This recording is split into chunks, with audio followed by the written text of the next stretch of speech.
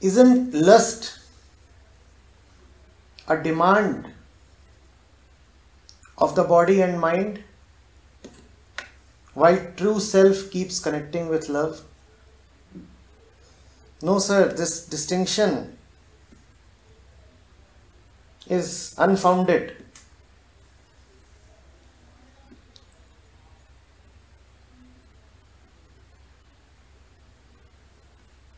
What we call as lust is not at all bodily or mental or physical. It is a little deeper than that. Lust is, if you see everybody so lustful, if you see that lust consumes so much of one's time, energy, attention, surely man is investing in lust, because lust is not occasional, lust is not periodic, lust does not happen just once or twice. Lust is a constant happening, and that constant happening surely cannot survive without man's active support. Surely one is allowing lust to happen, rather surely one is promoting lust to happen. Why does man promote lust?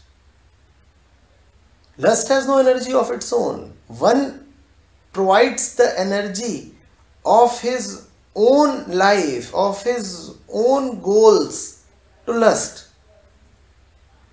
The fire that lust has is the fire of the ego's loneliness.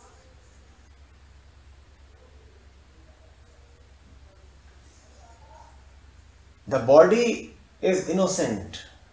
The body knows no crime. It is the ego that keeps on looking for the right thing at all the wrong places. In fact, that is the very definition of ego. Ego is the one who looks for the right thing but always at the wrong places. When you look for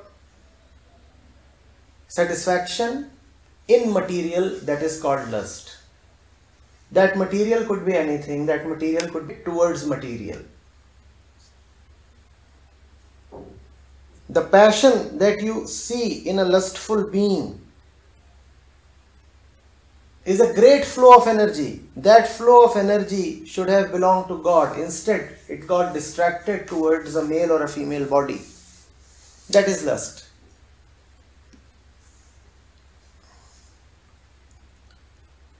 Lust only tells you how much passion you have. Lust only tells you what all can you do when you are really hell-bent upon reaching your goals. Lust shows you how keen you are to meet your lover, but you are meeting your lover in a totally wrong way.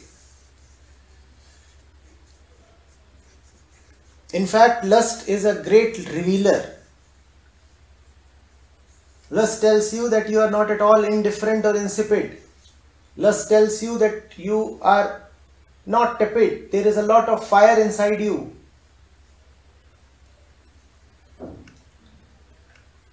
Just that the fire is burning at the wrong place and is consuming all the wrong stuff. If the same fire could turn inwards, then it would burn down all that is false inside you.